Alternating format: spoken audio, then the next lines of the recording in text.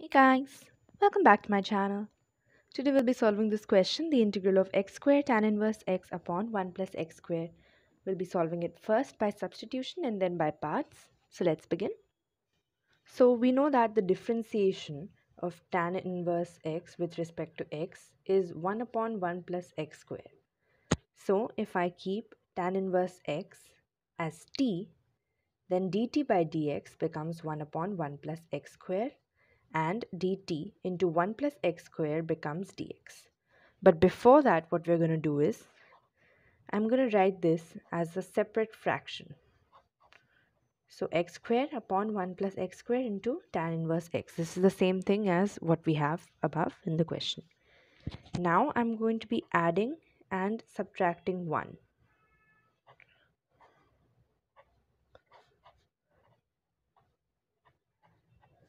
So now we can write this again as two separate fractions. So this becomes 1 plus x square upon 1 plus x square minus 1 upon 1 plus x square, the whole thing into tan inverse x dx, which becomes integration of 1 minus 1 upon 1 plus x square into tan inverse x. Now I'm going to write this as two separate integrals. One becomes tan inverse x dx and one becomes minus of tan inverse x dx upon 1 plus x square. Just expanding this. So this one we're going to be solving by parts and this one will be solving by substitution. So let's name this I1 and let's name this I2, and our entire answer will be I, which is the difference of I1 and I2. So we have I1 wherein we have two terms, that is 1 and tan inverse x. Now the by parts rule, the formula is u into the integration of v dx minus the integration of differentiation of u into the integration of v dx.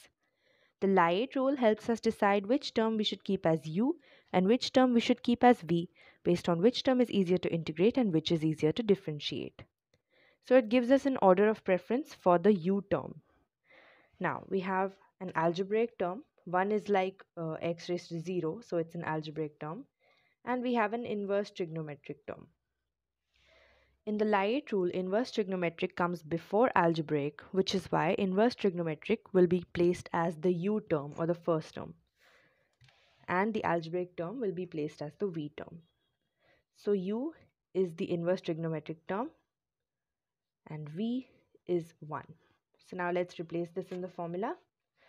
So we have u into the u into the integration of v, which is 1 dx, minus the integration of differentiation of u into the integration of v. Integration of 1 with respect to x is x. So this becomes x tan inverse x minus 1 upon 1 plus x square into x dx. Now let's place 1 plus x square as g. dg by dx becomes 2x because the differentiation of 1 is 0 and the differentiation of x square is 2x. So dg upon 2x becomes dx. x tan inverse x minus the integration of 1 by g into x into d g upon 2x.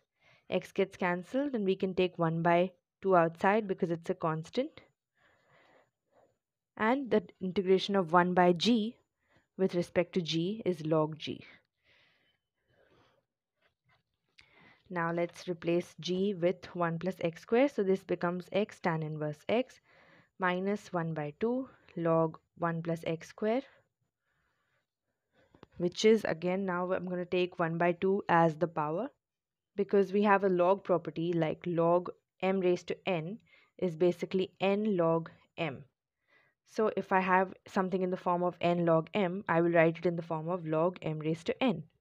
So the final integral becomes x tan inverse x minus log root 1 plus x square, because anything raised to half is the root. So this is I1. So moving on to I2, we have the integral of tan inverse x upon 1 plus x square dx. Now if I place tan inverse x as t, Then dt by dx, as we saw, becomes 1 upon 1 plus x square, and 1 plus x square into dt becomes dx.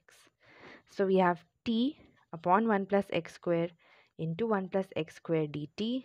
This gets cancelled, and the integration of t raised to 1 dt is t raised to 1 plus 1 upon 1 plus 1, which is t square by 2.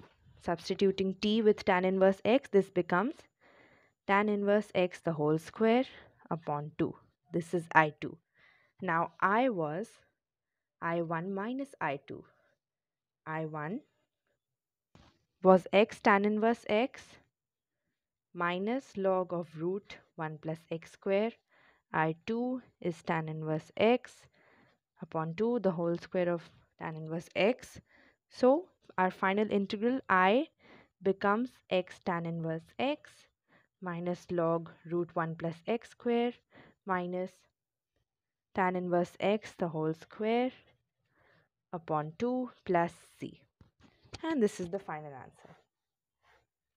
So that's it for today, guys. Thank you so much for watching. I'll see you in the next video. Bye.